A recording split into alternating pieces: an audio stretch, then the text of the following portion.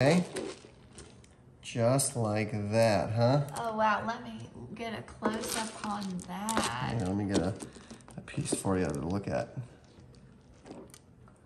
Look at this. Oh yeah, it's all melting together. Mm-hmm. And you want to make sure it's hot in there. Mm-hmm. There we go. Give it a little stir, a little stir, a little stir. Okay.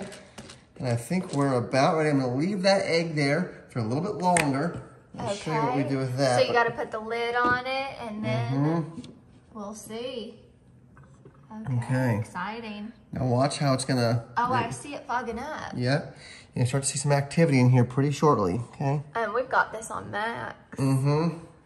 Now, for people who have never made caramel corn before, there's a few ways to do it. What I'm doing here, using the Werther's, I do these because I love these candies. These candies are just delicious, right?